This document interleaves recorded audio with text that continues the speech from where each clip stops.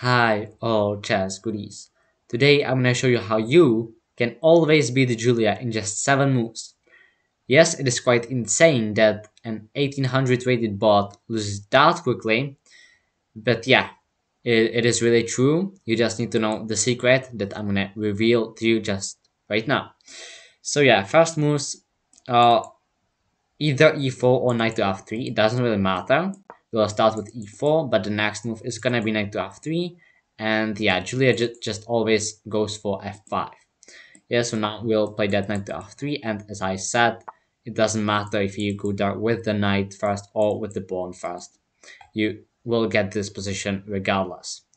And now in this position, I want you to play knight to h4. It is very weird move, but you will see e6 pretty much always. That means that Julia is attacking your knight, but it is fine because now we can take advantage of this very weak diagonal after that first f5 move. So yeah, we're gonna play queen to h5 and Julia is gonna block with g6, but now we can simply just capture that pawn on g6. After knight to f6, you have to be a little bit careful, just not to simply grab the rook because you would lose the queen, but after just queen to h4, Julia is gonna grab the knight, and now we can grab the rook in the corner, be up the exchange, and confidently win the game. And I'm gonna show it to you just once again for you to see that it really works just always. So yeah, there's the second game. We can start with knight to f3 this time, just for you to see that it really doesn't matter. You see f5 was played. Now we can play e4. And now once again just c5, so knight to h4.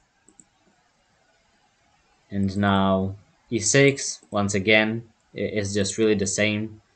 Now queen to h5. We can play knight takes g6.